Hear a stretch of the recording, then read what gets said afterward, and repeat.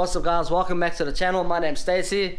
In this video I just cut some clips off a previous video I made of me restoring this old boat. This is just a short video on how I installed the Bimini. I hope you enjoyed the video. Cheers, bye, peace.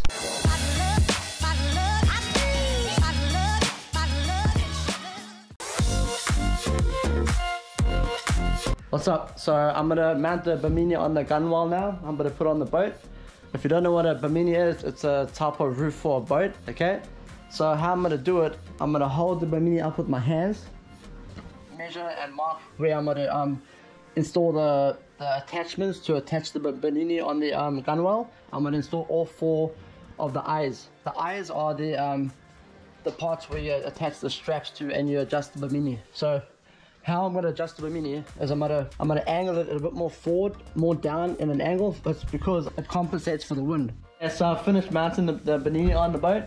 So how I've done it, the mounts for the straps, I've put it on the bow side of the rod holder.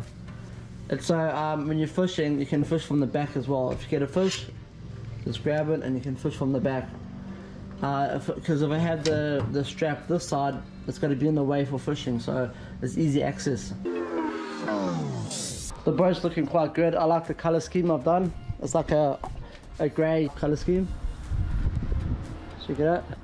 Looks nice with the Bimini on. Hope you guys enjoyed the video, guys. Don't forget to subscribe and hit the notification bell on top of the subscribe button to get notified every time I put videos. Cheers, bye, peace.